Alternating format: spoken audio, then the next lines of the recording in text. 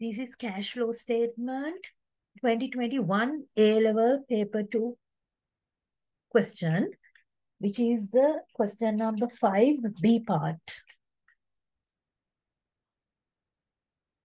So here in this question, required the cash flows from operating activities for the year ending 31st/3/2021 under each of the following methods. So in this question, they are not asking the full format of the cash flow statement. They need only the operating activities using direct method and indirect method. So when it comes to direct method, there is a format.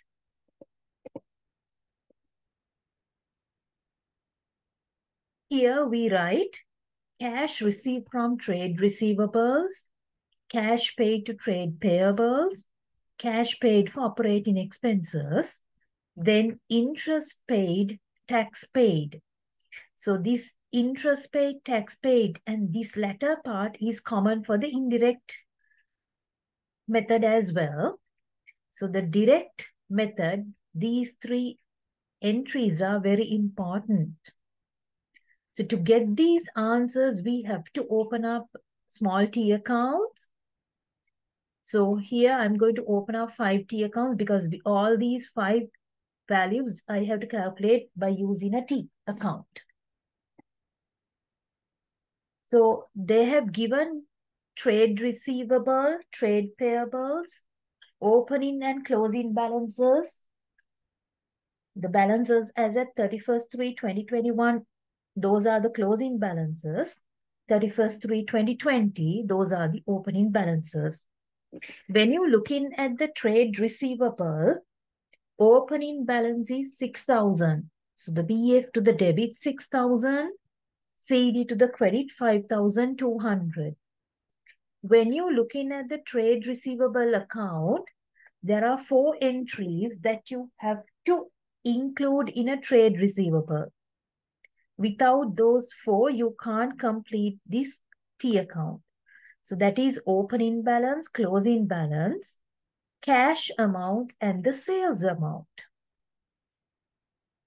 Opening balance, closing balance, cash, and sales. So out of these 4, you can get the sales amount from the given income statement entries.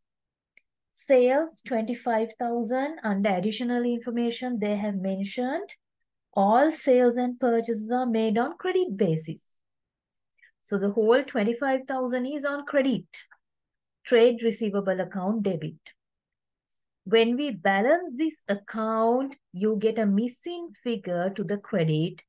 That is the amount you receive from trade receivables. So when you receive money, it's an inflow. That is why in the format we write 25,800 without brackets, because it's an inflow. Just like the same way, we have to calculate how much is the amount you paid for the trade payables for the creditors. By looking at the trade payable opening and closing balances, opening balance to the credit side 4,250. CD to the debit, which is a closing balance, 3,500. But in your income statement entry, they haven't mentioned purchaser's amount. But they have given a clue, the cost of sales. So according to the format, when you remember the cost of sales to calculate the cost of sales equals opening inventory plus purchases minus closing inventory. So here they have given the cost of sales 15,000. Opening inventory, you can get it from the opening and closing balances, 1,800. Closing inventory value 2,004. So by substituting everything, you can get the purchaser's amount 15,600. This is the amount you have to transfer to the trade payable account credit side. Then when we balance the account, missing figure is the amount you paid to trade payables. So when you paid it, it's an outflow. Cash paid to trade payables, 16,350 outflow.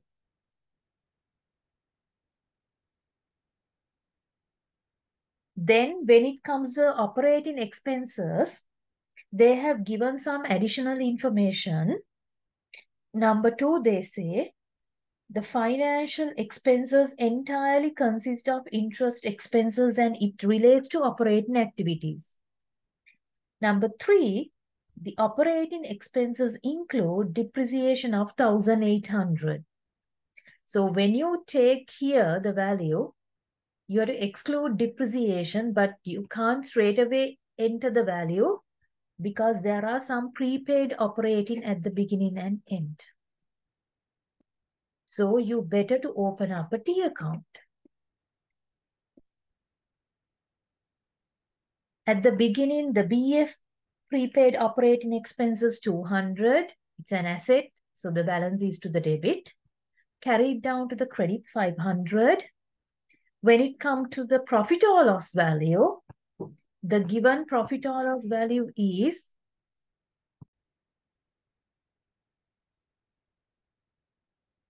in your profit or loss statement values, they have given operating expenses 4,800.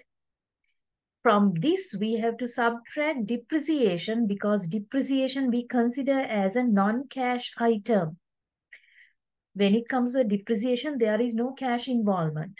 So in this cash flow statement, we have to think only cash inflows and outflows. So that is why from 4,500, we have to remove depreciation because it's a non-cash item. Ultimately, when you take the value is 2,700, when we balance the account, missing figure is cash. That is the actual amount you have paid for operating expenses.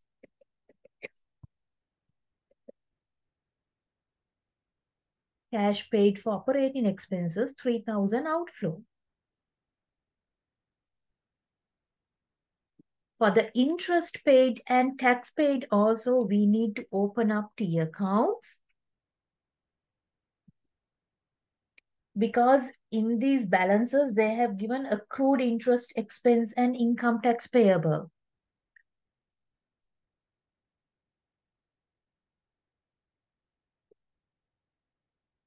Accrued interest expense at the beginning, 650. At the end amount is 400. Accrued, it's a liability, so you have to put it onto the credit side. When you're looking at the profit or loss statement, the entries, they say, in that finance expenses 1,500, the entire amount is interest expense. So that is why profit or loss 1,500. When we balance the account, missing figure is cash. The same way for the tax. Tax payable at the beginning, 450 to the credit side of the tax account. CD to the debit, 300. When you're looking at the balances in the profit or loss statement, profit income tax expense is 1,000.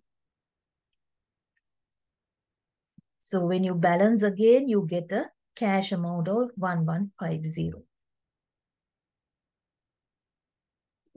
Here I have mentioned the interest income also, but the thing is, in this sum, opening receivable is a dash, there's nothing, but the carried down is 400.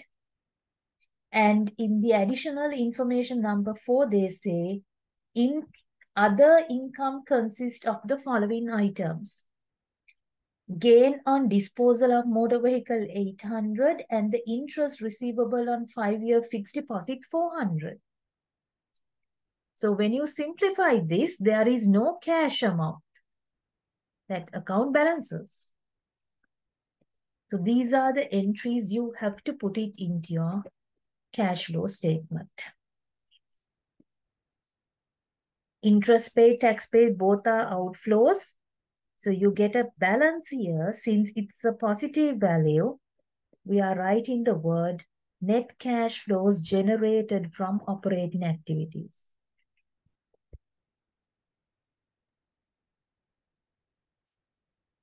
Now, when you do the operating activities using the indirect method also, you ended up with 3,550.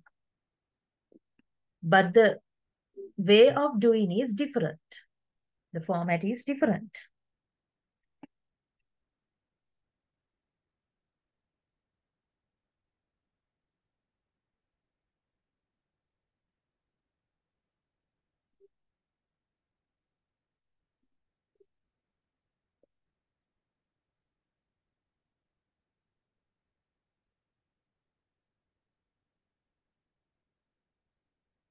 So when you use this method also, the ultimate value is 3,550. I told you previously, interest paid, tax paid, that part is common for both formats. So here the format is, you are starting with profit before tax. We can get it straight away from the question, the answer 5,200. You have to add interest expense because here we have to put interest paid value. So the interest expense you are adding, and in bottom part you are deducting the paid value. So the interest expense is whether you paid it or not. That is 1,500. They say the finance expenses entirely consist of the interest expense, which is 1,500. Apart from that, these two entries, which is the depreciation and gain on motor vehicle, we considered as non-cash items.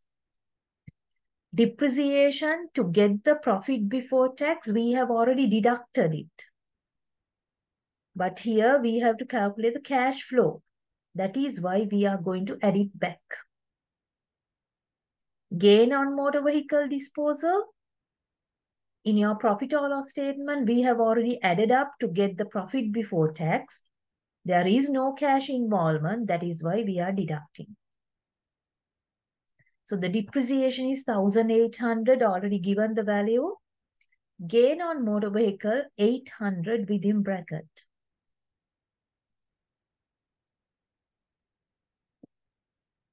Interest income, under other income, 400 is included. We have to deduct it because if we make the full format, the amount you are paying for the interest, or the amount you are receiving for the interest income, we have to put it under financing activities.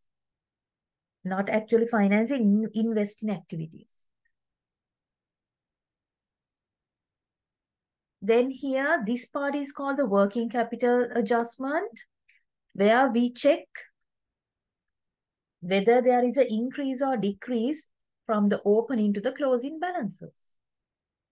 When you're looking at inventory, 1,800 to 2,400, the value has gone up by 600. When you're looking at the question, inventory's opening balance is 1,800, but at the end, the value has become 2,004. During the year, the value has gone up by 600 means, in other words, you have paid it. To get inventory, you have to pay cash. That is why it's an outflow. So remember here, whenever your current asset increases, it's an outflow. Current asset decreases, inflow.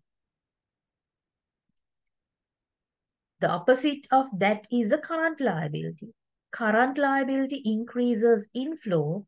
Current liability decreases, outflow. Trade receivable. Opening balance 6,000, closing balance, it has gone down by 800. So that is why we write here decrease in trade receivables 800, current asset decreases, and inflow.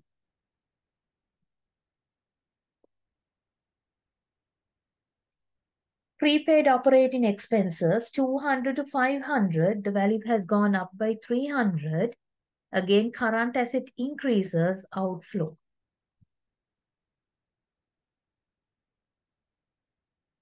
Trade payable, it's a liability. 4,250 to 3,500, the value has gone down by 750. Current liability decreases, it's an outflow. So get the simplified value 850.